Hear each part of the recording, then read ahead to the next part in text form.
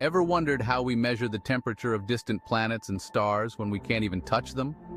For planets close by, like Mars, we can send probes to measure the temperature directly from the surface. But for distant planets like Neptune and Uranus, we measure their temperature from Earth by studying the light they emit. The light reveals what types of atoms and molecules make up the planet's atmosphere. These act like temperature fingerprints, telling us how cold or hot the planet really is. One of the coldest known places in the universe is the Boomerang Nebula, a cloud of dust and gas 5,000 light-years away, where temperatures plunge to a bone-chilling -272 degrees Celsius. Nothing in the universe can be colder than -273 degrees Celsius, known as absolute zero. At this temperature, particles almost completely stop moving, making it the ultimate limit of cold.